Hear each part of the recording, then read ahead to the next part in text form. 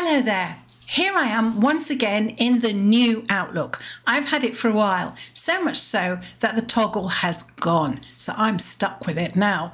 But I have got the previous version on my laptop should I need it, which is very handy. Anyhow, what's this video all about?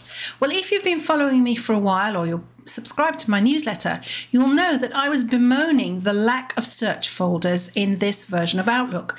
Now, a search folder, just to refresh your memory, is a folder or a kind of view that allows you to create a view or a folder to contain all the email that matches a particular criteria. That might be from a certain person, it might be to and from a certain person, etc. And this was missing. Now, it's one of those things that I found quite useful, and I think that any assistant will find quite useful because often we want to get to emails from or to a particular person. So I started having a look around the new Outlook to see where I could find it. And here we have Add Favorite. Now, up to today, when you clicked Add Favorite, not a lot happened, but now it's dropping down a list of different things that I can do. So Paul Sandler, who is my graphic designer at Design Store, he's done both of my brands, both Tomorrow's VA and MS Office Maestro. He is great. And we have a lot of back and forth. So if I add Paul Sandler to this list and then click on Paul Sandler, it doesn't do anything straight away. It takes a moment to refresh. But if I come back, after a few minutes, we will see all the email to and from Paul.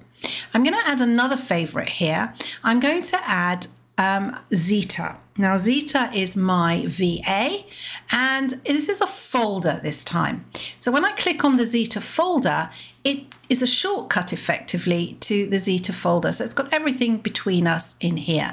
And if I come back to Paul now, you'll see it's taken a few minutes to refresh, and we've got all of the backwards and forwards between us. So if we come to add to favorites, we could even choose a particular category of things as well. I don't have very much in that category, but here is an email, or it's actually a task that was flagged into the admin category. So if you use categories in your emails, like in your calendar, you can use a category to find everybody that relates to that category. To remove it, you simply right click and you move down and you just remove them. And you can just remove them. Now it creates a folder and you wouldn't want to empty that folder. So if I start to type in here, let me look for executive. I can look at the executive vice chair for IMA Global, IMA being the institution that I've done some training for. And there I've got all the emails from there. So I hope you found that useful. I'm just going to remove that. And I'm going to stop recording. Remember to hit subscribe and subscribe to the channel so that you get all of my videos when they're posted. And I'm Shelley Fishel, the MS Office Maestro.